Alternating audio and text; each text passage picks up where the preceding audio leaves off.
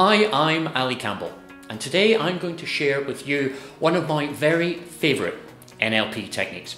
It's actually one of the techniques that helped me to change my own life when I very first discovered NLP. Discovering NLP was like being handed the instruction manual to my mind for the very first time. So what I'd like you to do is I'd like you to think of something that you maybe find frustrating, irksome, not your deepest trauma, just something that frustrates you. I want you to experience this for yourself because I think it's more powerful that way. So on a scale from 1 to 10, something is maybe about a 6 or a 7, but no higher. Then I'd like you to close your eyes, of course providing it's safe for you to do so. If it's not safe for you to do so, this would be a very strange thing for you to be watching. So I'm assuming it's safe for you to do so. So close your eyes and just go back to a memory of that thing that frustrates you or annoys you. Do you have any pictures? You do. Are they colour or black and white? Just make a little mental note to yourself. How large are those pictures? Are they life-size? Are they bigger or are they smaller? Is the picture moving or is it still? Has it got a border around it or is it actually like panoramic? You can look all the way around.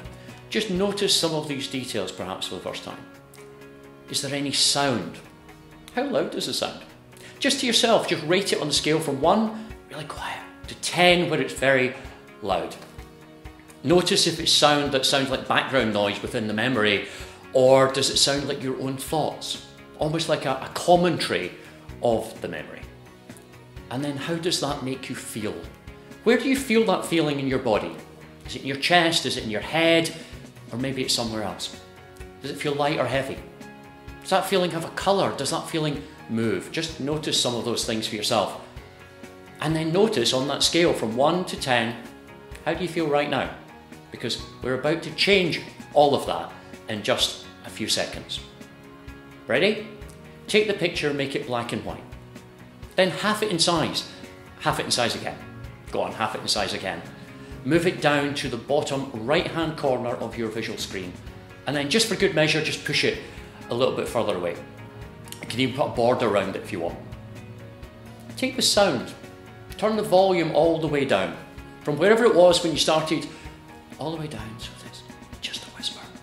It doesn't matter if that sound is in the background of the memory or your commentary of the memory in your head. Just turn the sound all the way down. And then if there's any of that feeling left, just pop it out. Pop it out between you and I. Just pop it out in front of you. And again, just half that in size. And in fact, make it lighter and lighter and lighter and lighter. How do you feel now? It feels a little different, doesn't it?